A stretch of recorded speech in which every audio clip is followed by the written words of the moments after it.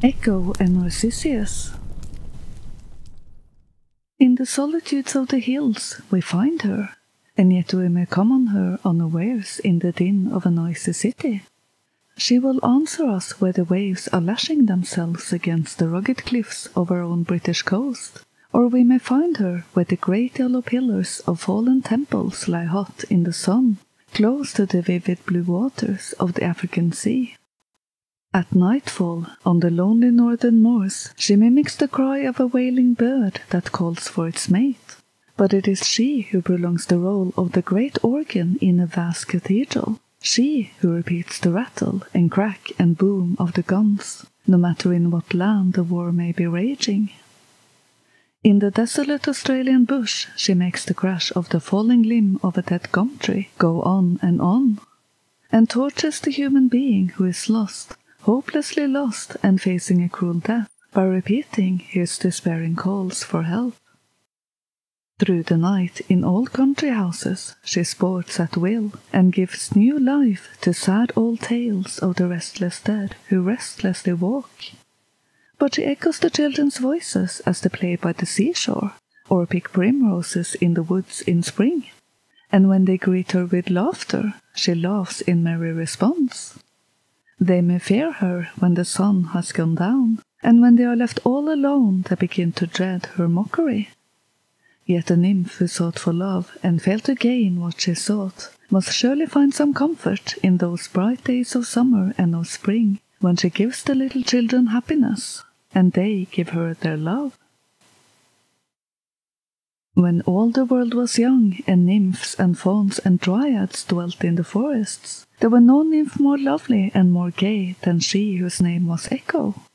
Diana would smile on her for her fleetness of foot when she followed her in the chase, and those whom she met on the leafy pathways of the dim green woods would pass on smiling at the remembrance of her merry chatter and her tricksy humour. It was an evil day for Echo when she crossed the path of Hera, queen of the gods. The jealous goddess sought her errant husband, who was amusing himself with some nymphs, and Echo, full of mischievous glee, kept her in talk until the nymphs had fled to safety. Hera was furious indeed when she found out that a frolicsome nymph had dared to play on her such a trick, and ruthlessly she spoke for Echo's doom. "Henceforth," she said, "the tongue with which thou hast treated me shall be in bonds. No longer wilt thou have the power to speak in greeting. To the tongues of others shall thy tongue be slave, and from this time until time shall cease, thou shalt speak only to repeat the last words that have fallen on thine ears." A maimed nymph indeed was Echo then, yet whole in all that matters most, in that her merry heart was still her own, but only for a little while did this endure.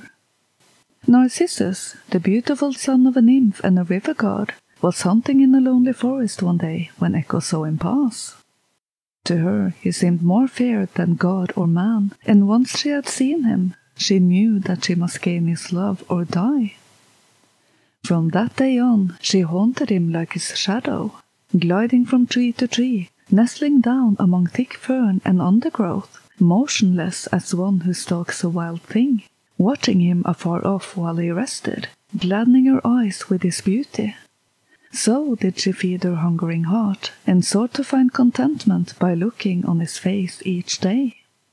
To her at length came a perfect moment when Narcissus was separated from his companions in the chase, and stopping suddenly where the evening sun checkered the pathway of the forest with black and gold, heard the nymph's soft footfall on the rustling leaves.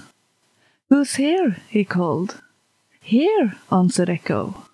Narcissus, peering among the trees' long shadows and seeing no one, called, "Come!"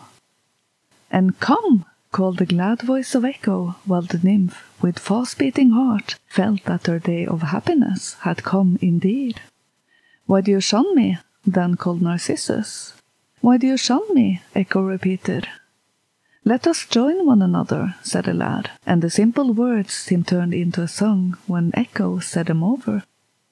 "Let us join one another," she said, and not Eos herself, as with rosy fingers she turns aside the dark clouds of night, could be fairer than was the nymph as she pushed aside the leaves of the trackless wood, and ran forward with white arms outstretched to him who was lord of her life. With cold eyes and colder heart, the one she loved beheld her. "Away!" he cried, shrinking back as if from something that he hated. "Away! I would rather die than that you should have me." "Have me!" cried Echo pitifully, but she pled in vain. Narcissus had no love to give her, and his scorn filled her with shame. Thenceforth in the forest revels she never more was seen, and the nymph danced gaily as ever, with never a care for her who had faded and gone away as completely as though she were a blossom in the passing of spring. In the solitude of mountain cliffs and caves and rocky places, and in the loneliest depths of the forest, Echo hid her grief, and when the winds blew through the dark branches of the trees at night, moaning and sighing, they could hear far below them the voice of Echo, repeating their lamentations. For her, long nights followed hopeless days, and nights and days only told her that her love was all in vain. Then came a night when the winds no longer saw the figure of the nymph, white and frail as a broken flower, crouching close to the rocks they passed over. Grief had slain the body of Echo. Only her voice was left to repeat their mocking laughter and wistful sighs. Only her voice that lives on still, though the old gods are gone, and but a few there are who know her story. Heartful and happy, Narcissus, slayer of happiness, went on his way, and other nymphs beside fair Echo suffered from loving him in vain. One nymph, less gentle than Echo, poured a tale of her love that was scorned into the sympathetic ears of the goddess of love, and implored her to punish Narcissus. Hot and tired from the chase, Narcissus sought one day a lonely pool in the woods, there to rest and to quench his thirst. In some delicious ramble he had found a little space with boughs all woven round, and in the midst of all a clearer pool than ever reflected in its pleasant cool, the blue sky here and there serenely peeping, through tendril wreaths fantastically creeping. As he stooped down to drink, a face looked at his through the crystal clear water, and a pair of beautiful eyes met his own. His surprise and joy at the sight of what he felt sure must be the most beautiful creature on earth was evidently shared by the nymph of the pool, who gazed fearlessly up at him. Round her head she had a nimbus of curls than which that of Adonis, nay, of the sun god himself, was not more perfect, while her eyes was like the brown pools of water in a rippling mountain stream, flecked with sunshine, yet with depths untold. When Narcissus smiled at her in rapture, her red lips also parted in a smile. He stretched out his arms towards her, and her arms were stretched to him. Almost trembling in his delight, he slowly stooped to kiss her.